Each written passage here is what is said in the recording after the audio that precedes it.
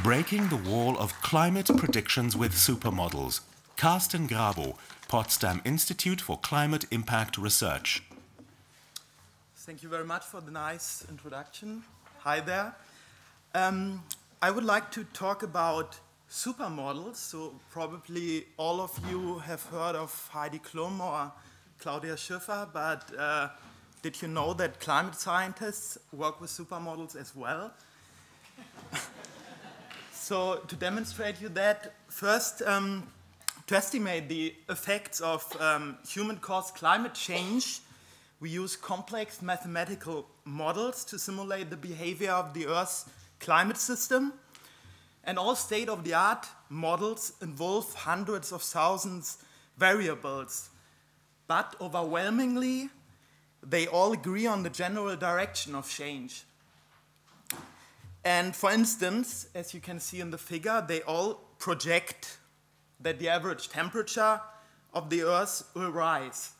But, however, these models disagree, as you see in the spread here of different models and different emission scenarios.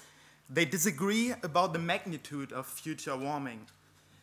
And climate models typically relate to coupled differential equations. One of the most famous systems you see here on the right, it's the Lorentz system, Lorentz attractor, and it's one of the simplest systems to represent chaotic dynamics that we observe every day in weather and climate. And the Lorentz attractor is a set of differential equations showing the so-called butterfly effect, which means the occurrence of a major event like a hurricane might depend on whether or not something seemingly inconsequential, like a butterfly flapping of the wings of a butterfly, occurred before. And the solution of the Lorentz attractor, this is the basic of chaotic dynamics, depends strongly on the initial values, and it just happens to look like a butterfly.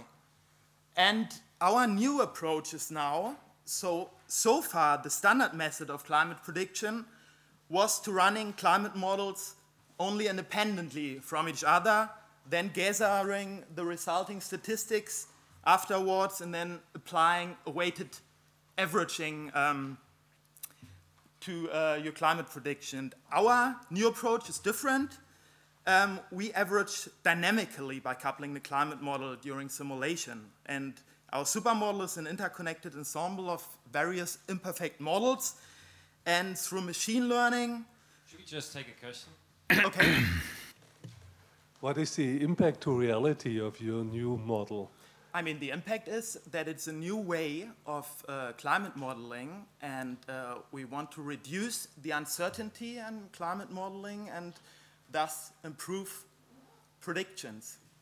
Is it more accuracy compared to reality? Sorry? Is it more accuracy compared to reality, or? No, of course not. But I mean... Famous last words. Thank you very much.